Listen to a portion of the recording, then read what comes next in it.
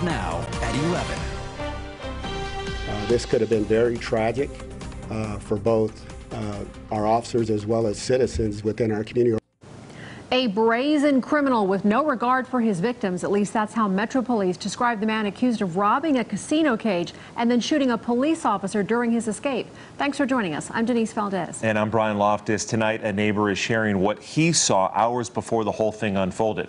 8 News Now reporter Shakayla Alvarenga is live at the Bellagio right now to explain. Shakayla? Well, Brian and Denise, we went to the suspect's home today. Michael Cohen's neighbors couldn't believe what happened on Friday. Caught on camera, 49-year-old Michael Cohen robs a casino cage, then tries to escape in a white car. But he can't find the keys, so he makes his way over to this black BMW. The driver refuses to let him in. That's when things turn terrifying. This incident occurred on a busy Friday night at a strip hotel and involved a brazen criminal who showed no regard for his victims and was willing to use deadly force on a police officer in order to make his escape.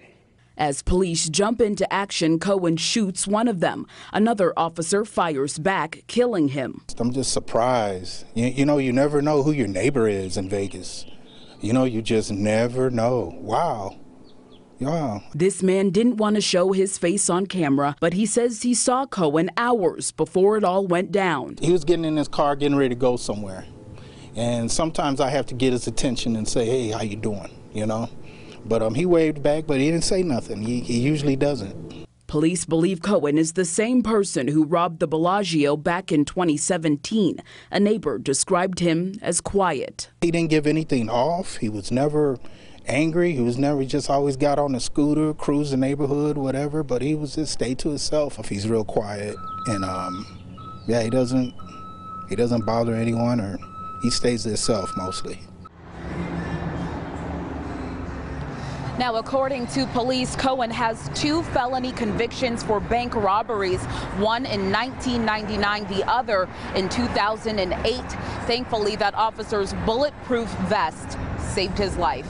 Reporting live, Shakayla Alvarenga, 8 News Now. Back to you.